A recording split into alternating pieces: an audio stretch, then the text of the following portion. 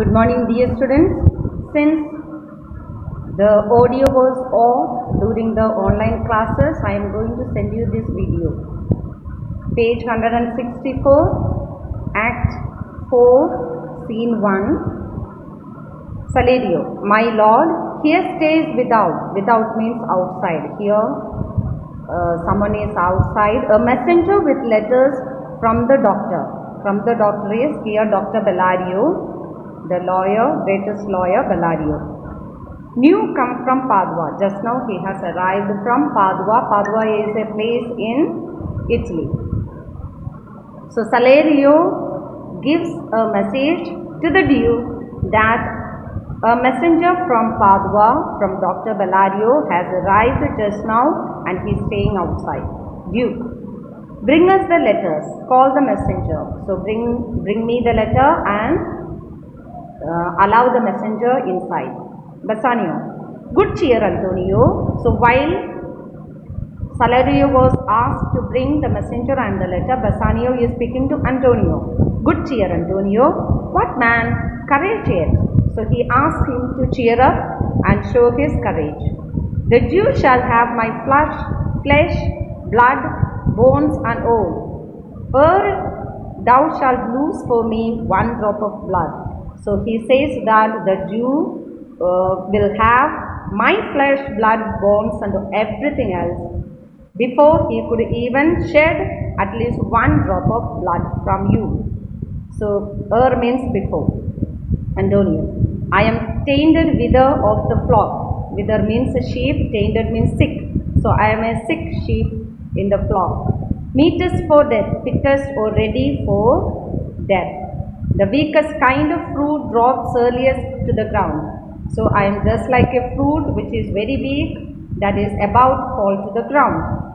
And so let me, you cannot better be employed means occupied, Bassanio, than to live still and write mine epitaph.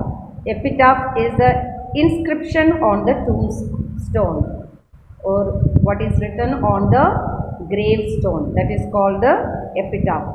So here he is saying better you live on, and in order to write the epitaph of Antonio. Enter Nerissa dressed like a lawyer's clerk.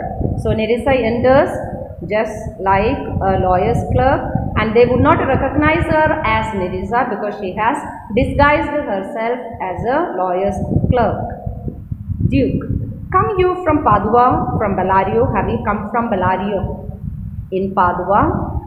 Nerissa, from both, my lord, which means I am coming from Bellario in Padua. Bellario greets your grace. He has sent greetings to you. Your grace here is Duke. Presents a letter. She gives a letter. Now Bassanio is speaking to Shylock because Shylock was sharpening his knife on the sole of his shoe. Some of the shoes have the soles made of iron, so they will be hard, and he is sharpening his knife onto it. So he speaks. Bassanio, why dost thou whet thy knife so earnestly? So why are you sharpening? Whet means sharpening your knife. So earnestly means so eagerly. Shylock, to cut the forfeiture from the bankrupt there. Forfeiture is penalty of 1 pound of flesh. From that bankrupt is a person who is left with no money in his name. Gratiano, not on thy soul, but on thy soul, harsh Jew. Soul here is spirit. So not on the sole of the shoes, but on your soul that you have to sharpen your knife. Thou makest thy knife keen. Keen means sharp. Better you sharpen your knife on your soul, your spirit. But no metal can, no, not the hangman's axe, bear half the keenness of the sharp envy. So Gratiano is comparing the sharpness or the cruelty of Bassanio with the hangman's axe. Hangman is the person who executes the death sentences. Usually they are the ones hanging them, or if they are sentencing to cut off the head, they are the ones using their axe to cut off the head. It will be so sharp that with one attempt the head is separated from the body. So therefore he says that even his axe will have half the sharpness than the sharpness of your envy, your jealousy and your anger or your cruelty. Can no prayers pierce thee? So no prayers penetrate you, no prayers can change your hard-heartedness. Shaila, no, none that thou hast wit enough to make.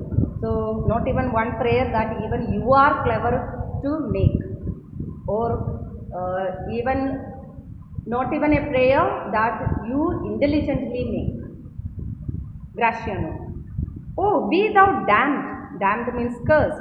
Inexecrable dog. Inexecrable dog means a dog which cannot be finished or cursing. How much we curse also, it would not be enough. That's what he said. That is inexecrable dog. And for thy life, let justice be accused. Still you are alive, for that the justice to be blamed. Because by now you should have been killed. Thou almost makest me waver in my faith. You are almost tempting me to doubt my faith. To hold opinion with Pythagoras. Pythagoras is a great philosopher. So you are making me doubt my faith and believe what Pythagoras says. What does Pythagoras say? That souls of animals infuse themselves. Infuse means enter themselves into the trunks of men. Trunks means bodies. So according to Pythagoras, the souls of animals infuse themselves in the body of human beings. Thy currish spirit, your doggish spirit, governed a wolf. It was in the possession of a wolf. It was, your doggish spirit was that of a wolf, who hanged for human slaughter, who had been hanged for killing human. Slaughter means killing.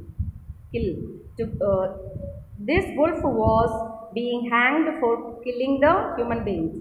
Even from the gallows, gallows is the place where they are hanged. Did his fell soul fleet? His soul fell from the gallows and started running, fleeing. Fleet means running. And whilst thou layest in thy unhallowed dam, while you are lying, you are conceived in the unholy womb of your unholy mother.